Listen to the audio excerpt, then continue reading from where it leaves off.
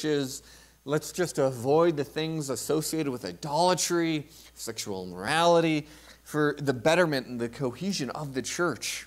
So his letter is sent out really solidifying and protecting the unity of the church. And yet, in our passage today, we see even just two very important Christians in the church finding that they have to part ways, that a dispute, a division, divides them.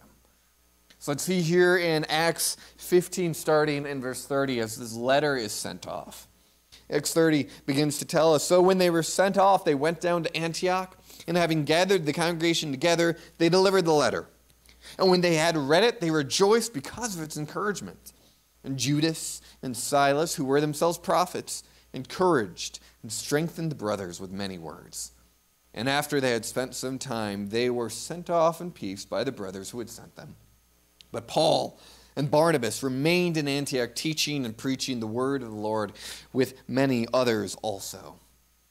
After some days, Paul said to Barnabas, 'Let us return and visit the brothers in every city where we proclaim the word of the Lord, and see how they are.' Now Barnabas wanted to take with them John, called Mark. But Paul thought best not to take with them one who had withdrawn from them in Pamphylia and had not gone with them to the work. There arose a sharp disagreement, so that they separated from one another. Barnabas took Mark with him and sailed to Cyprus. Paul chose Silas and departed, having been commended by the brothers to the grace of the Lord, and he went through Syria and Cilicia, strengthening the churches." This is the word of the Lord.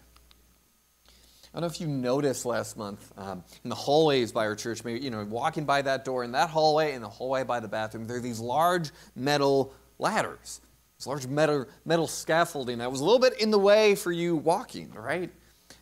Our landlord had been installing kind of a roof access ladder in our storage room, and it took a few weeks to put together. It wasn't too inconvenient, but maybe just a little annoying having to walk along things, especially any parents with strollers having to wheel that through. A little difficult to walk around, step around for 3 weeks, right?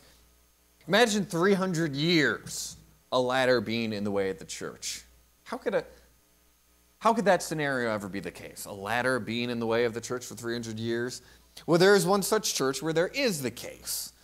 The Church of the Holy Sepulchre in Jerusalem. This church is what many believe the site where Jesus rose from the dead, the site of his tomb. There is a ladder sitting outside a window that has not been able to be moved for such a long time.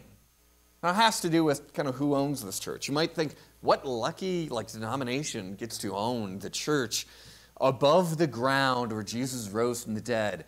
We get to have our church above the ground from Fontana Sports. They get to be on top of the holy tomb of Jesus. Well, it's not one church who owns that church. It's actually shared by at least six different churches. And they're all pre-Protestant churches even too. It's the Roman Catholic Church, the Eastern Orthodox Church, some Cyprian Christians as well. There's so many different people who own that church. How do 6 different churches own one space, you ask? How do they possibly get along? Well, it starts to relate to this ladder a little bit. You see, for them to get along, they have to agree to a certain status quo. That for anything to be moved, you imagine you come here and rent, use the space here. We ask that you return everything back to the way it was. But how anything gets moved in that church, down to a candle, down to the cloth on the altar, every little thing has to be discussed and agreed upon by the 6 different clerics there. So it's really hard to change anything. So we have no idea how that ladder got there, but no one can agree whose job it is to move it. Because no one really knows whose fault it is that the ladder ended up there. It's quite possible the ladder ended up at this church illegally, not by agreement of the 6 churches. So the 6 churches don't really know how to get the ladder out of there. So it's been there. We have a photograph taken of it that's, I think, over 100 years old. There is an engraving, an art piece of this church from 1728. Yes, 295 years ago, that still has that ladder in there. No idea how old this ladder is, but we just know it's not moving anytime soon. I think it's a striking picture of what division does to the church. when we all have parted ways, we leave a lot of, relational clutter in the church. Ladders all over the place that we can't agree how to deal with when we've separated, when we've parted ways, when we've divided. It truly is sad, and it should sadden us how our divisions affect the church itself. When Christians, as we saw in our call to worship, how good it is when brothers dwell in unity. What happens when brothers and sisters can't dwell in unity? Ladders. Ladders everywhere. It's a good reminder for us of how important unity is, and it should make us all the more sad when we see that disunity, when we see those disputes happen, the parting of ways, even that we see with Paul and Barnabas this morning, who cannot find a way to agree, cannot find a way forward, so their missions divide. We end up with two separate missions here. Let's understand here the nature of their dispute, why they part ways. What about when we part ways? What are the situations, the circumstances where we, within other denominations as well as other believers, what happens when we part ways? But what is not so much in view, but has just kind of left us at a small glimmer of hope at the end of our passage, is that God still strengthens His church. And He strengthens us in our journey towards reconciliation. So, knowing that that's where we're going, we're going to talk about reconciliation. First, we have to understand these partings of ways, these disputes, these arguments, these disagreements. What makes, I think, the dispute between Paul and Barnabas all the more tragic is how this little pericope begins. We begin with the rejoicing of the church together, of the Gentiles hearing, no, we're still going to have unity with our Jewish brethren. When they heard it, they rejoiced because of its encouragement. And Judas and Silas, who were themselves prophets, encouraged, and what they do, they strengthened the brothers with many words. I think it's interesting, the names Judas and Silas. One's a very Jewish name, Silas or Silvanus, as it is in the Greek. It's not a Jewish name. Bringing this good news to the Gentiles is a Jew and a Greek working together for the glory of the kingdom. Beauty of unity, of strength happening there. The burden of having to follow the law has been lifted as Silas preaches to them and encourages them. There's so much joy, and we should feel that energy, and that energy of the joy in the church carries over and washes over Paul and Barnabas, seeing, wow, what great unity and joy there is in the church. Let's see where that joy is throughout the church. Yes, let's return to the churches we planted on our first journey. Let's do a tour and continue to find our hearts lifted up and encourage one another. And Barnabas says, yes, let's take John Mark. And Paul goes, that's where you lost me. What happens here is they talk about what it means to return on this tour, and they cannot agree of their travel companion, John Mark. Because it says in verse 38 there, after Barnabas wants to take with them John called Mark, Paul thought best not to take with them one who had withdrawn from them in Pamphylia and had not gone with them for the work. It's because of this sharp disagreement themselves, this sharp disagreement. They separated from another. Barnabas goes with Mark to Cyprus, and Paul takes Silas elsewhere.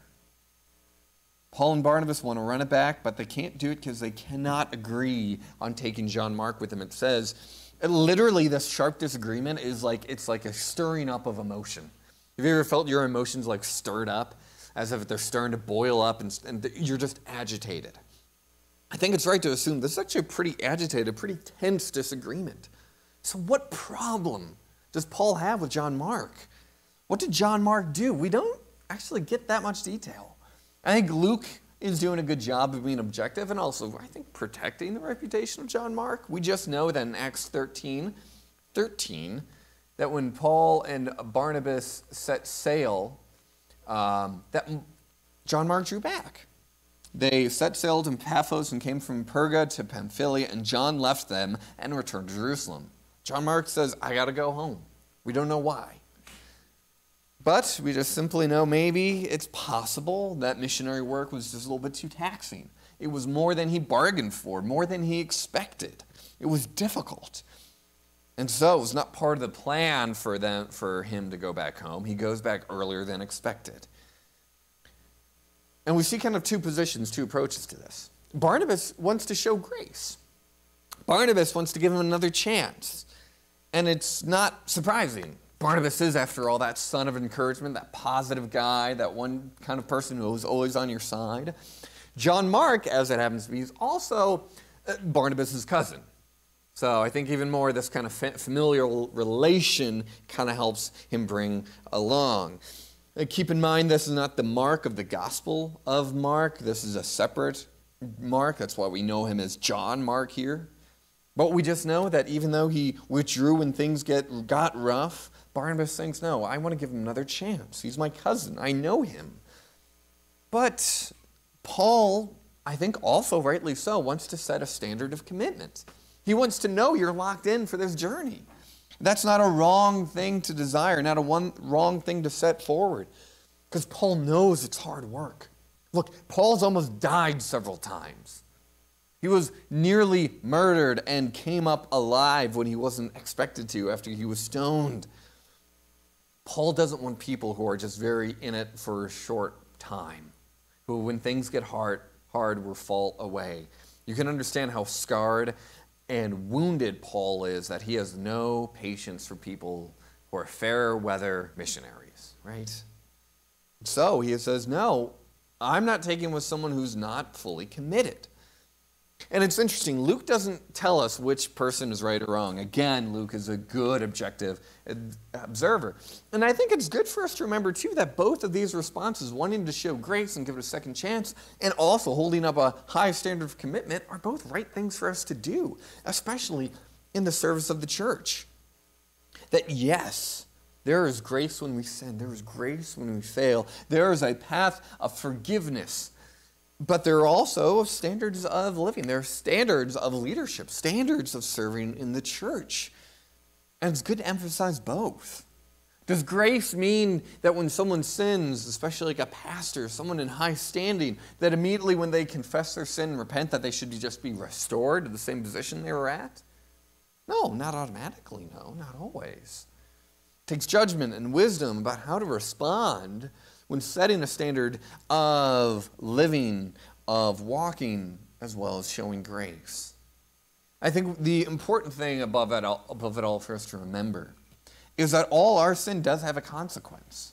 And sometimes we do have to deal with the consequences of our falling away, of our falling back.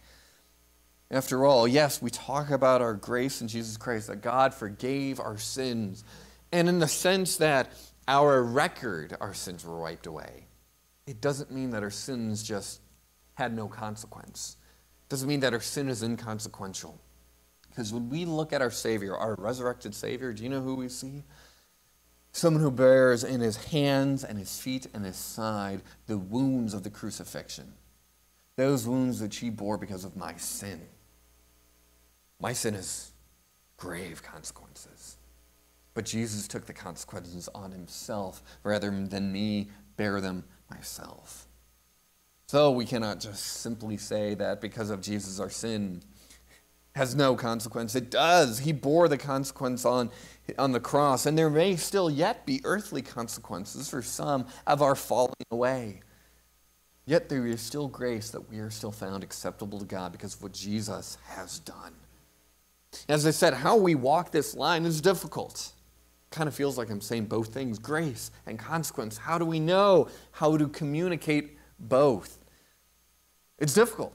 It's so difficult that a great theological and biblical mind like Paul doesn't know how to bring it to resolution with Barnabas. They still disagree and they part ways. So how does this guide for us when we part ways? You see, in all of our disputes, this is just a picture of just two Christians. We'll get to what we do when we have just another Christian who disputes with us. But we see this happens in the church all the time, between even denominations itself. Just look at the state of the church now. Does it feel like the church is united? That the church is one church? I have a picture here of American Presbyterian Reformed churches. That sounds pretty niche, right?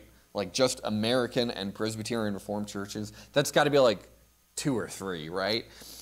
This is going back like 300 years. This messed up map. We are here, where it says 1973. That's the PCA. That's where we are. Somewhere in there you can trace back to the beginning. Everywhere you see a circle, that's the good news. Circle is a union. Churches come together. Yay. Every square is division. But of course, for every circle, it usually came after a division of some kind. Yeah.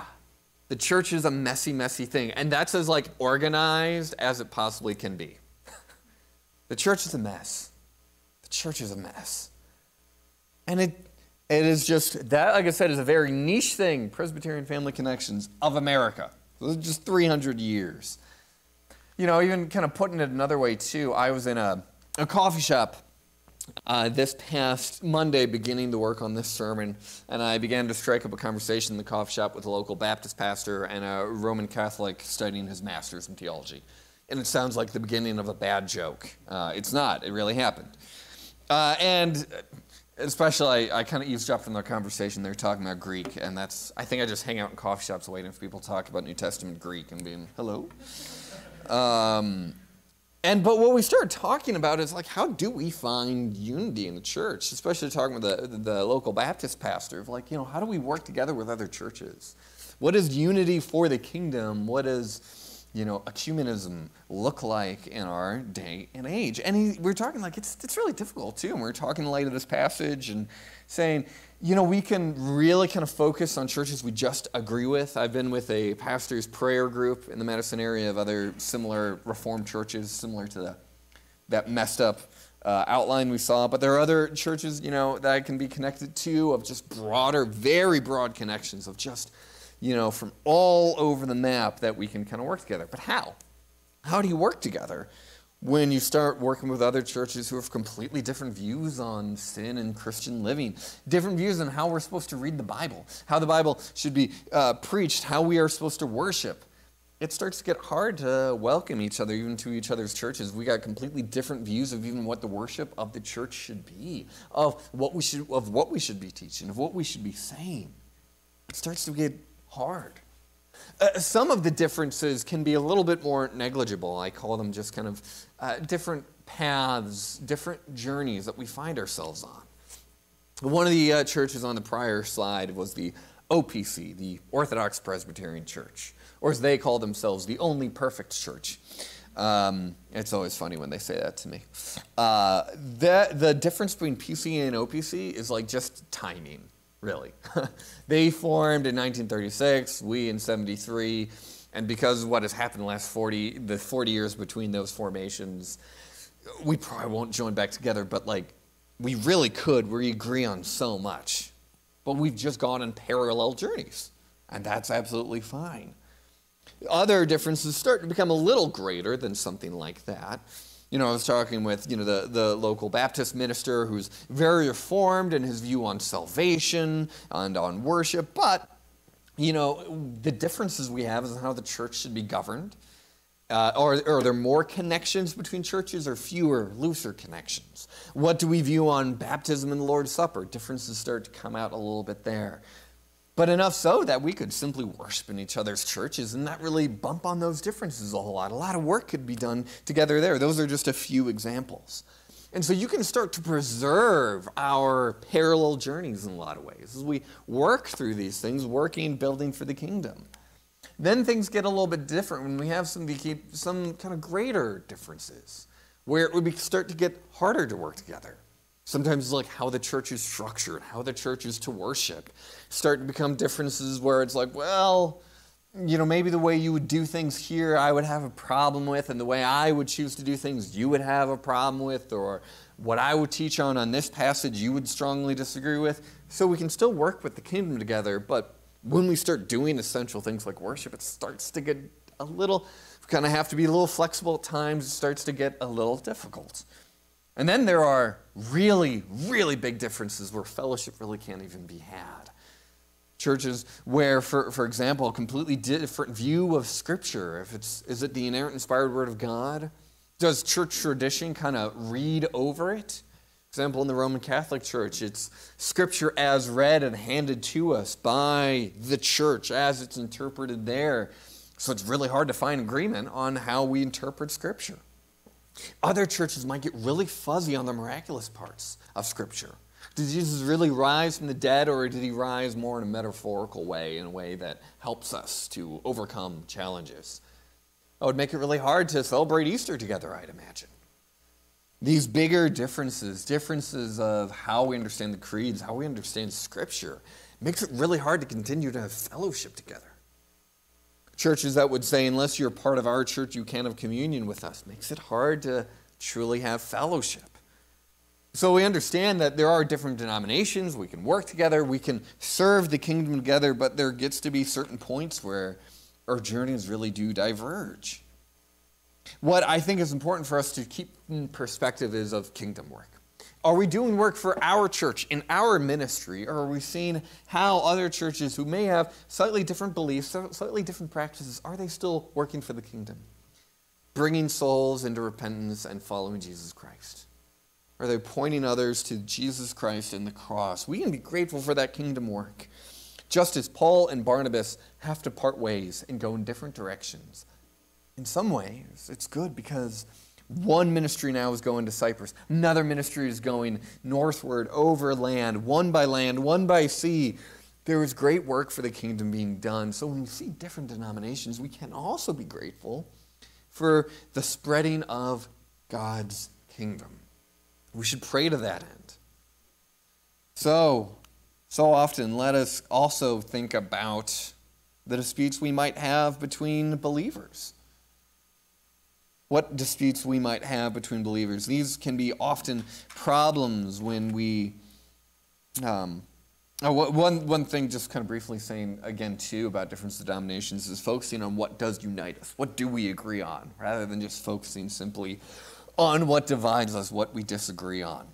And that can be a helpful guide for us, too, when we're talking with the differences we have with believers. Problems where it's not just simply church beliefs, but problems in has someone sinned against you, wronged you? Have you wronged the person? It can be difficult because sometimes we might look at a situation and not agree on a problem. One of you might think, well, it's not really a problem, this situation. The other person say, yes, this is a problem. That can create a bit of a disagreement where it's hard to work together. Other problems can be, you both agree there's a problem, but you cannot agree on the solution, what the right course of action is. Both these things can start to get things to be emotionally charged, just like Paul and Barnabas, stirring up the emotions, stirring up differences, stirring up your inability to compromise. We can compromise so much, and it's important for us to seek compromise, but we shouldn't compromise our convictions. And when we start pushing on the convictions, the things that we are deeply, deeply convinced about, it's hard to find a way forward. It's hard to continue to stay together. But what about when someone has sinned against you? If you've hurt someone, or they've hurt you? It can be hard if neither side is willing to repent, neither side willing to acknowledge where they have been wrong, where they have sinned. That makes it hard to step forward, and especially if someone has sinned against you and they refuse to see the sin, it starts to feel like you're working with a different set of beliefs, a different code of Christian living. It's so much harder to find reconciliation in that situation because you just cannot agree on, even if you are confessing and believing the same thing. It starts to get scary there. Your fellowship may feel broken. And it's in those situations where it's helpful when you're both entrenched in how you see it to follow Jesus' path of escalation to reconciliation, which is bringing a fellow brother or sister, a witness to it, to help mediate this. And even if that doesn't work, taking it to the church, there are paths for us to find reconciliation so we don't end up just dividing with everyone who's ever had a problem with us. Again, we're going to look at reconciliation, how kind of difficult this can be. But before we talk about that, I want to talk about how important this first step is, and that is prayer. To pray for them. Your prayer must continue regardless. For 2 Peter 3:9 tells us that God desires no one to perish, but all to come to repentance. When we're really at odds with someone else, can't it feel just so easy to feel like, man, I want them to perish. I want them to just wrought with all that they've done. That's not what we're called to do. We're called to pray for their repentance. Pray for your own repentance. Pray for your heart. Because if we pray that the Lord will strengthen them, he will. But if we live okay with condemning one another, we're not strengthening the church. We are leaving ladders everywhere, tripping over one another, cluttering the church with division and anger and resentment. And that is not the way the church will be strengthened.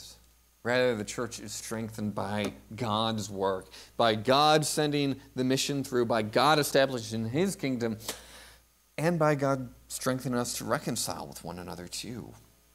We're going to see in this situation how later there is reconciliation. We hear it later. We hear later throughout Scripture how Paul does commend other churches that John Mark will be send John Mark with me. He's very useful to me. And trust John Mark is with you. Other parts of Scripture. Later, Paul is writing in letters how much he appreciates John Mark. That relationship does get restored eventually. Although we don't see it right here in this passage. But in the meantime, until that happens, does just Paul out of nowhere just forgive his brother? No. It says all the way beginning, as soon as they part ways, that God is strengthening the church. God is already at work strengthening the church. Now, you could look at this situation, right, and see, well, there's now where there was going to be one missionary journey, now there's two missionary journeys, one by sea to Cyprus, another by land. Well, we are just like multiplying missionary journeys. Isn't this good? Can we call the division a good thing then? I don't think so. As our call to worship says, how good it is when brothers dwell in unity. And are they in unity right now? No, their feelings are probably still hurt. We're going to have to wait till later in the books of Timothy where Paul really admires John Mark, and we hear that again. In the same way, I myself am really immensely grateful for the Protestant Reformation and what was protected and distilled in that. But I also mourn the division that's caused there. The separation, how it caused other people to be more entrenched, and I think in wrong views as well. And the proliferation of different Protestant churches. I don't see how that itself is always a good thing. It only sometimes feeds into the consumerist model of Christianity where we all just kind of pick and choose the church that is right for me rather than how we are called to seek God's truth. So I don't know if we can call all of our division a good thing. It pains the church. It wounds the church. Yet God can still work good even out of our inability to reconcile, even out of our sinful passions, our sinful motives, our inability to find agreement. You see, disputes are a problem. Division is a problem. And yet God still strengthens the church in spite of it, finds a way for it to be stronger. Let that be an encouragement to you then. If you're in the middle of a dispute with someone, if you're in the middle of division with someone and you're not yet reconciled, God's already finding a way to strengthen you. He's already working towards that. What will that reconciliation look like? It's hard to say. But for right now, the story's not over. And I want to encourage you in that. Just as the story's not over for Paul and Barnabas in this part, they will return. They will find reconciliation in small ways. And we can do it because God himself is the reconciler. He is the one who reconciles us. And we saw that in our assurance of pardon today, that you who were once alienated and hostile in mind, doing evil deeds, he is now reconciled in the body of flesh by his death. It is in the death of Christ that we all find reconciliation, not just with God, who we were alienated and hostile to, but we're also alienated and hostile to one another, each on their own, each divided into their own single-person church. But God has reconciled us by the body of Jesus Christ, by his death, so that we might be preserved and presented holy and blameless. That's the promise we have in the reconciliation of Jesus Christ, in the work of Christ on the cross. As the resurrection from the dead means that all division, all disputes we have will find their end, will find their reconciliation in Christ. Because we meet at the same cross. We're forgiven at the same cross. In the blood of the same Savior, in the faith of the same Savior, we find reconciliation. And Jesus himself also tells us in Matthew 5 how serious the command "do not murder" is, that it's not just simply striking someone down physically, but hating someone with a hateful, scornful heart. That itself is just as bad as murder. So he goes on to say in 5:23, if you're offering your gift at the altar and there remember that your brother has something against you, leave your gift and there before the altar and go. First be reconciled to your brother and then come and offer your gift. Come to terms with your accuser while you're going with him to court, lest your accuser hand you over to the judge and the judge to the guard and you be put in prison. Truly I say to you, you will never get out until you've paid the last penny. Quite serious words from Christ. We think of Jesus on the Sermon on the Mount being all, freedom and forgiveness, but he also intensifies the law for us to see how desperate our sin is and what our divisions do. What does our division do? It affects our worship. If we stay disputing with one another, unreconciled with one another, it affects our ability to worship because it affects the church.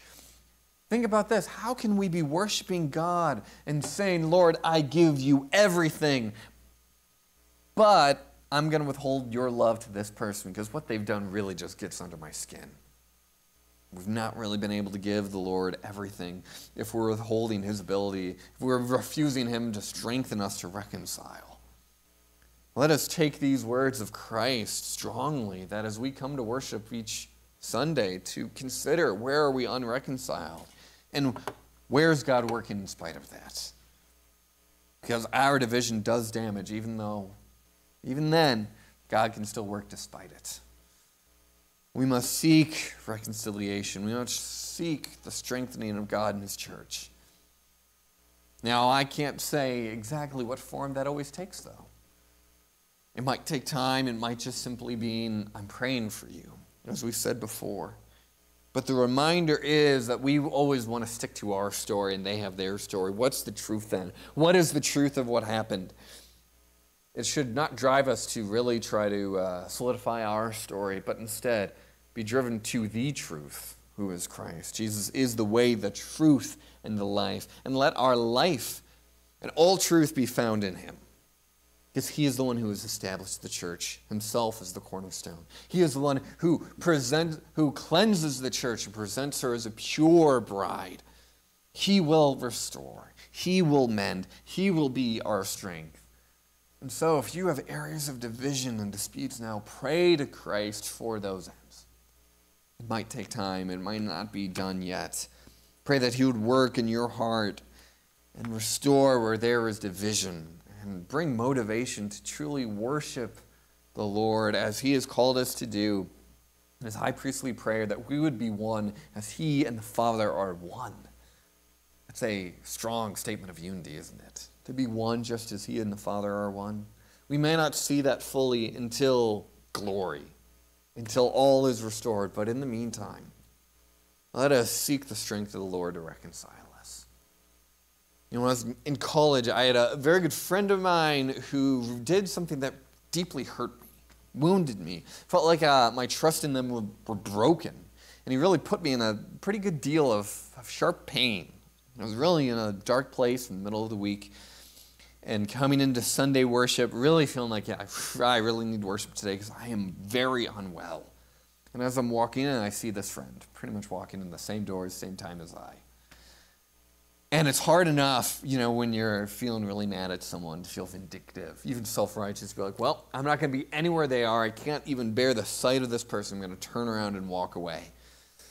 That's really hard to do when you're walking into church to worship, and I'm hearing the words of Christ in my mind to reconcile before to go into worship. So I walk up to him.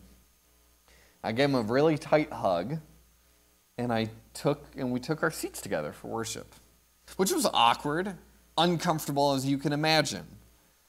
And then I remember we sang the hymn, Jesus, What a Friend for Sinners, and the Lord knew exactly that's what I needed that Sunday morning as I sang the whole hymn. As soon as the opening lyrics hit of friends may fail me, foes assail me, he my Savior makes me whole.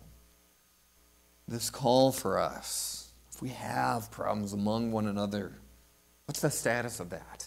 And what I mean by that is, where's our prayer in that? Where is our journey in that? Are our journeys just driving us further and further away from Christ? Or are we praying for one another? Are we praying for God to strengthen us? Are you praying for them? That is how God can still be glorified, even as you're parting ways from someone. In the case of my friend from college, we never became real good friends again after that. It really did end the friendship. We drifted apart, graduated, went our separate ways, but I still prayed for him daily for the next 2 years after that. Anytime I thought of him, I prayed for him. Because that's as I understood our calling in Scripture is, even if we cannot get along, can we still be driven to the same cross, the same Savior, who is our strength, who is the one who does make us whole. Let us pray to him today for that.